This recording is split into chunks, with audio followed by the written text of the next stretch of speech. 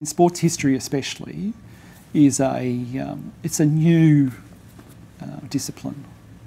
You know, there's only been serious study into sports history, I'd say, by the academics in the last 30 years. I mean, the first serious Australian rules book was probably Upware Kazali from the early to mid-80s. There's so many myths and stories that have just been perpetuated over the years, and that can be a problem. And that's where I think the serious research and study is unearthing so much more. People are actually going back to the primary sources and saying, well, actually Tom Wills might have wanted us to play rugby, if you go and look at what he said.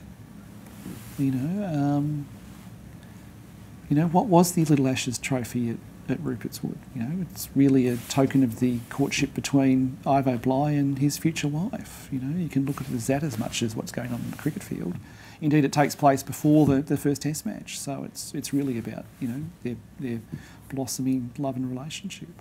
So there's some interesting things there when you go and look at the actual. So I suppose in terms of research and myth busting, there's some great ones for sports history.